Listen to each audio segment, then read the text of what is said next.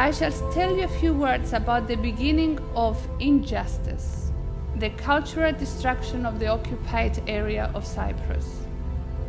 We estimate 15,000 to 20,000 icons have been removed. Several dozen major frescoes and mosaics have been segmented for sale abroad and some destroyed forever.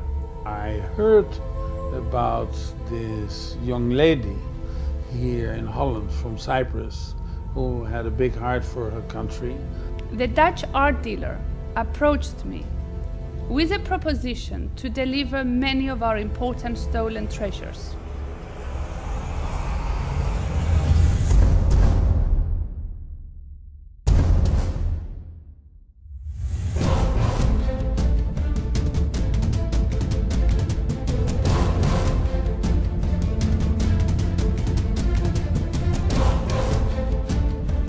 If it wasn't for her, the operation wouldn't have taken place in Munich.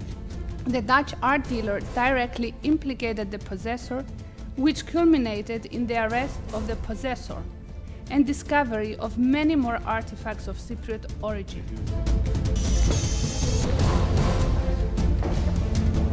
So she took a certain risk, but it resulted in a lot of pieces going back to Cyprus. As a Cypriot, a refugee from Famagusta, and speaking for the people of Cyprus, we have lost many things since 1974. However, there can be no greater loss than that one's culture.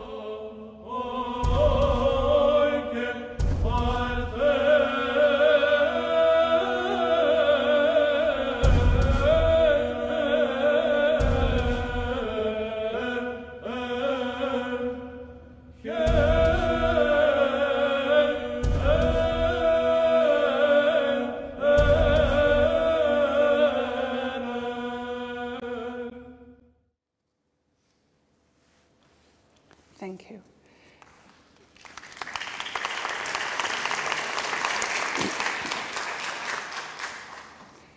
To help you understand my narrative today, please allow me to share with you a few snapshots from my life. Imagine me as a 14-year-old schoolgirl at my hometown in Famagusta, where Shakespeare staged Othello. We lived just a block away from the Mediterranean Sea. I was lucky enough to have spent my early years in a loved family full of rituals and tradition. We began and finished our day with prayers using the icons to communicate with the divine. St. Andrew was a favorite saint for my mom, and we prayed daily to him. This was my childhood, the mosaic of my harmonious life. In 1974, I went to bed as a free teenager and woke up in the midst of war and horror. War devastated me, shattered my dreams, and all I gained was a new identity, one of a refugee.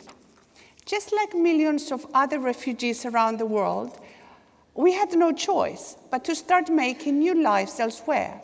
In my case, life took me to the UK and then to the Netherlands, where I started an IT business in my 20s.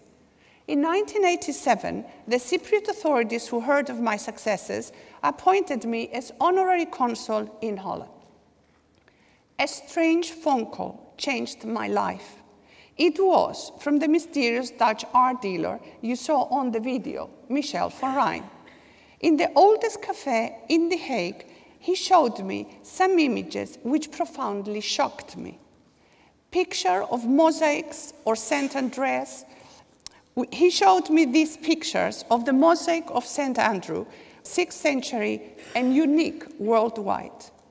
Millions of small stones collected from all around the island, assembled together to create the images of Christ and his apostles. St. Andrew was on sale.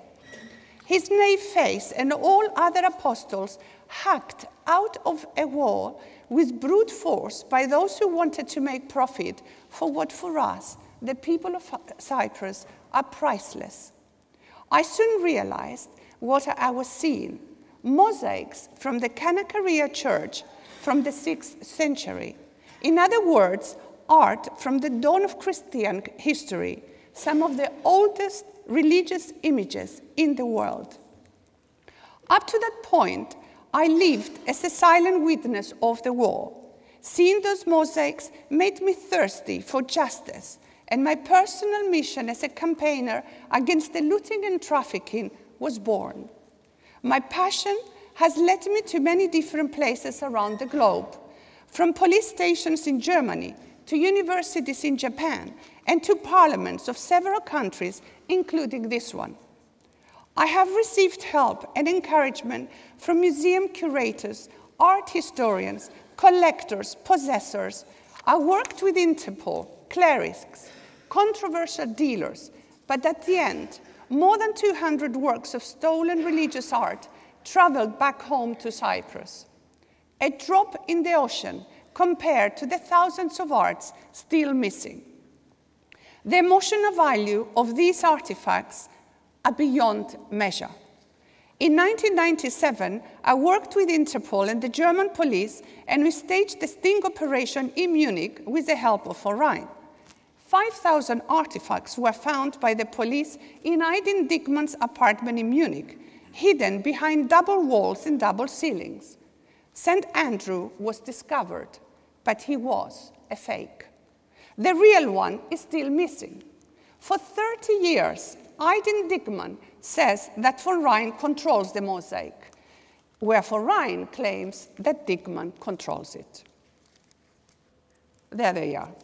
We have a picture of Dickmann holding the mosaic and his former partner von Rijn holding the lower part of the figure of Christ, which is also still missing. Yet, the dealers remain free, and neither of these mosaics are featured on any police list as missing. I know how a refugee or immigrant from Afghanistan, Iraq, Syria, or Mali feels seeing wealthy Europeans buying symbols of their homes, identity, history, memories, and faith.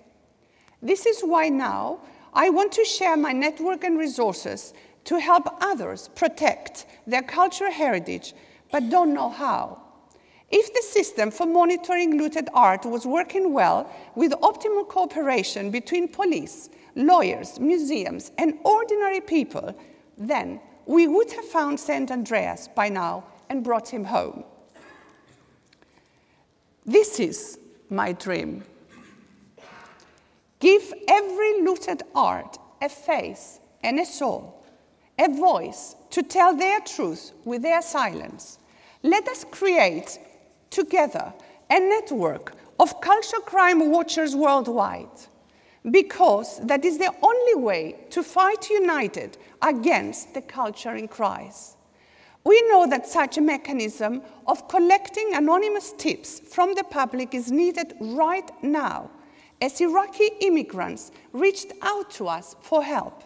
We must help them to prevent their cultural heritage from being sold to wealthy individuals worldwide, like the Cypriot arts were. They need guarantees, if they collaborate with us, that their artifacts will go back to Iraq after the conflict and not stay in our museums.